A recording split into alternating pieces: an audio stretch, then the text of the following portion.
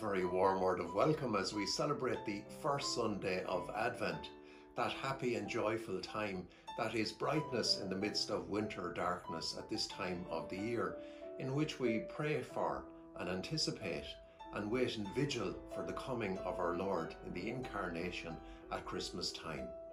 And so we do two things on this first Sunday of Advent. We bless the Advent wreath and we also light the first candle, and so we pray. We ask you, God our Creator, to bless this Advent wreath.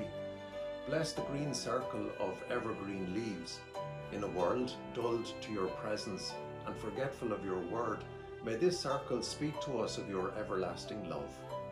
Bless the candles on our wreath.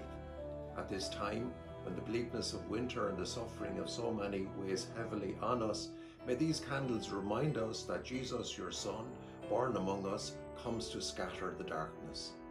May our lighting of these candles form us into a watchful people, attentive to your word. Wake us from our sleep and from our forgetful and unreflective ways, that at the coming of your Son, we may welcome him with joy.